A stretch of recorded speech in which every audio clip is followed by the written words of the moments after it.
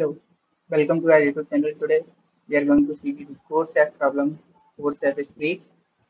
So let's read the problem statement first. So we have CodeChef offers a feature called streak count. A streak is maintained if you solve at least one problem daily. Home and Addy actively maintain their streaks on the CodeChef over a span of n consecutive days. You have observed the count of problems solved by each of them. Your task is to determine the maximum streak achieved by Om and Eddie and find who had the longer maximum streak. Okay. So first we have N, then the problem is solved by the Eddie, and the second one is Om. Sorry, first one is Om and second one is Eddie. This is the case. So let's see some example to understand clearly. So let's take this example. So what is the streak for first one? First one is Om, I guess. It is home. So first streak is this 1, 2, 3, 3. Another streak is this is 2. So we have to choose the maximum streak. That will be 3 for home. In this case, it is 1, 2, 3, 4. 4 for Eddie.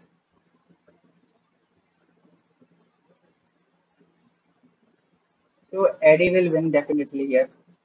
So in this case, second case, both has 3 and 3. So it will be a draw. In this case, home has 3, Addy has 2. So Om wins here. So let's see how can we calculate using program. So what we have to do, initialize two counter variables. Let's suppose C1, C2.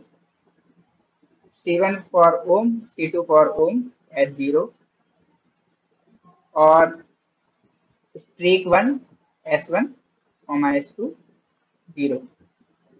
Okay. So now you have to iterate through the loop I equal to 0 to n. Then you have to check if this initially we have two vectors. One we call A and the second one AD1 B. Okay. So if A of I is greater than 0, so we will have C1 plus plus. Else we will have S1 equal to max of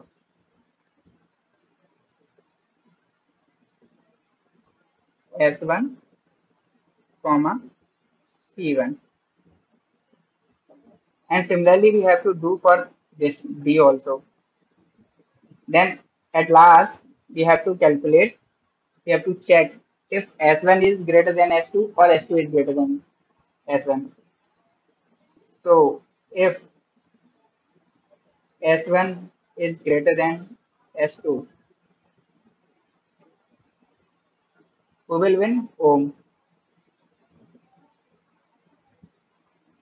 If opposite case, if S2 greater than S1, adding.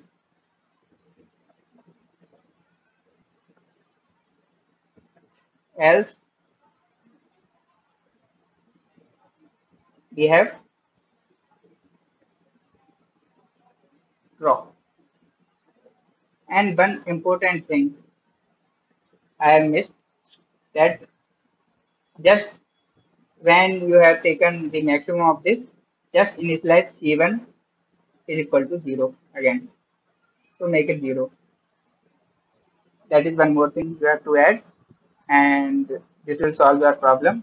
And you have to done similarly for this, like Just replace b of I here, then c2, s2, s2, c2, and then c2 equal to 0. You have to do this. You will get your answer. Hope you understand this solution. Like this video, subscribe the channel. Thank you.